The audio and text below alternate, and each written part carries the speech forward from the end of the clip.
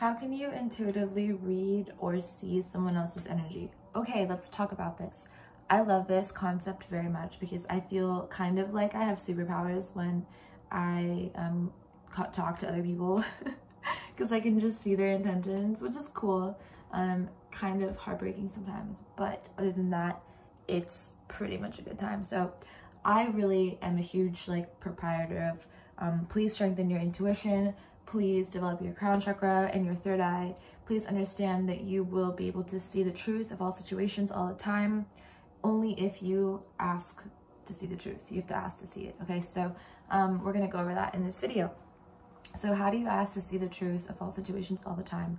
You would do this through the one that actually can see everything all the time, which is source, right? So you have to go to source. You have to be like, hey, source, universe, cosmic consciousness, can you please show me what it is that you would have me see?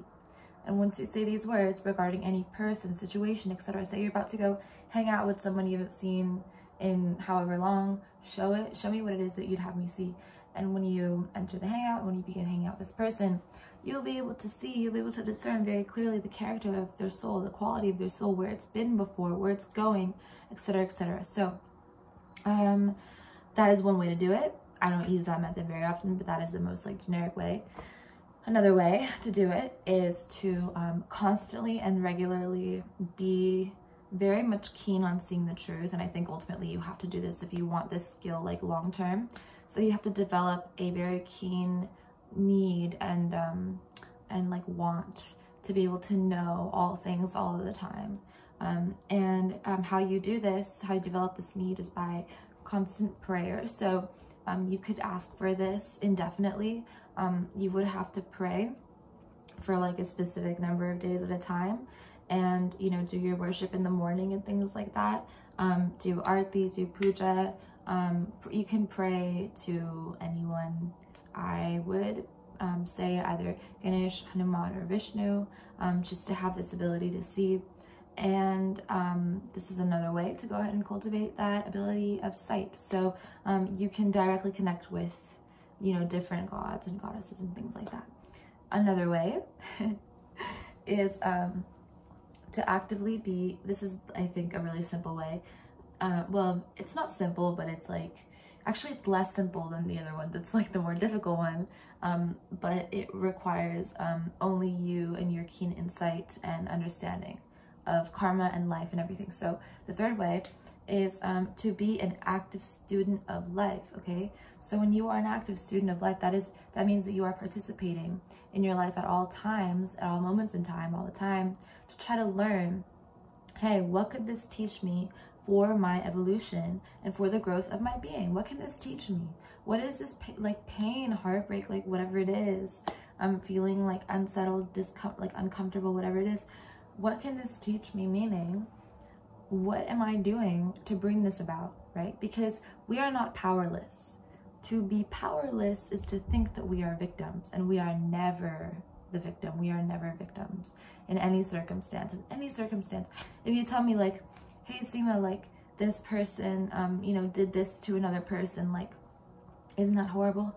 I'd be yes, of course, and then of course I'd feel a deep amount of empathy for both parties, because both are clearly messed up, right? In different ways. However, we must know and we must understand that some things are way bigger than us, okay? And that includes the law of karma, which is huge, okay? You will never be able to know the law of karma down to a T for any individual person's circumstance, for any specific thing. Again, only our creator, only the universe, only source will be able to know everything, the scope of everything. So in this way, when we are active students of life, we are understanding that there is a greater force at play. However, we are not maybe directly trying to engage with an entity or a being of sorts, even though the universe itself is a being, right? But we can just say that we are not trying to contact anybody.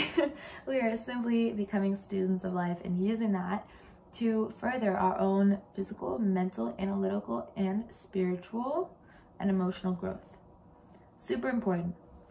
I say analytical as well because when you are a student of life and when you live as being a student of life, you become very good at analyzing yourself. You get very good at introspectiveness and being alone, but with a deep focus into the inner core of your being, right? Really hard to do these days, because first of all, it's hard to be alone. We're always, if we're alone, we're like this. Is that being alone? I don't think so, you know? So in this way, when we understand that time with the self is actually really the most important thing, then we can begin to cultivate and develop it by doing either of these three things: being a student of life, connecting directly with, you know, greater individuals and beings that are out there, you know, or directly connecting to source consciousness in the universe and saying, hey, show me what it is you'll have me see. So I hope you guys enjoyed this video. I hope it was helpful for you. It was definitely a little bit different than my usual content.